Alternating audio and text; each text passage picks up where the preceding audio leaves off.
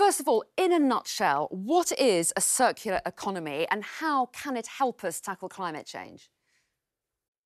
The best way to describe a circular economy is to look at today's economy, which is linear. So we take a material out of the ground, make something out of it, and then the products get thrown away. Within a circular economy, you take a material out of the ground, you make sure that product stays within the economy for as long as possible. So it's all about eliminating waste and pollution to keep that value in the system, circulating the materials that sit within the products that sit within the system, and most importantly, regenerating natural capital. So actually making sure that biological materials have the ability to regenerate land.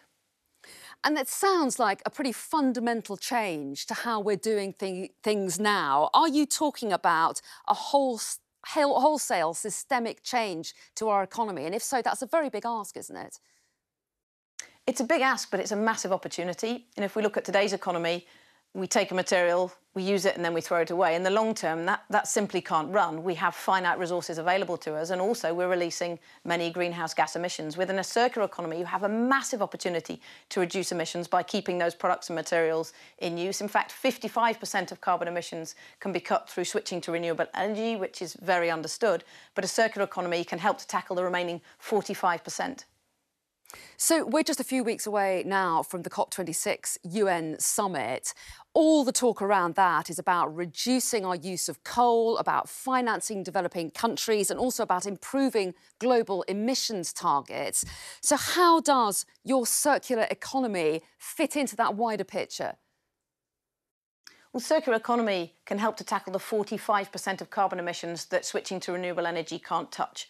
That's how we make things, how we produce things, including food.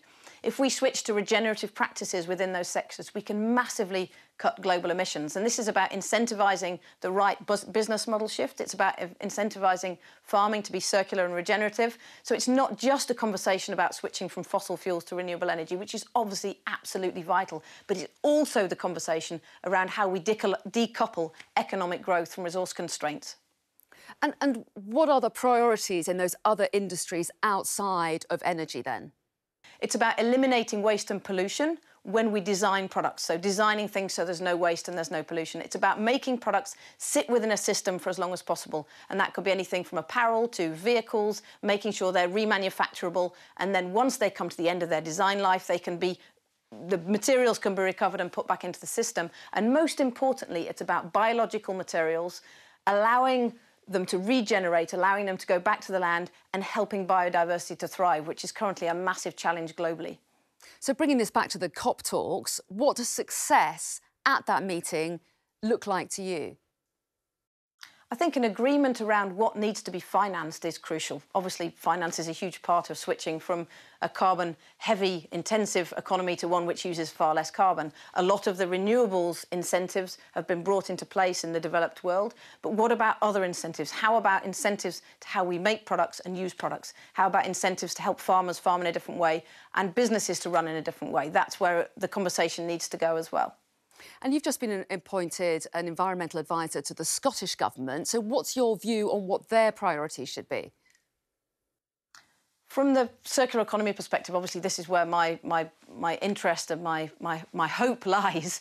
There's obviously a very clear switch to renewable energy, but within circular economy, it's about helping businesses, bringing in legislation to build that circular economy. So how can Scotland lead the way to build a circular economy, working with businesses, working with farmers, working with actors within the economy to switch from that linear straight line to that circular economy, which is ultimately regenerative and restorative and has a massive impact on carbon emissions.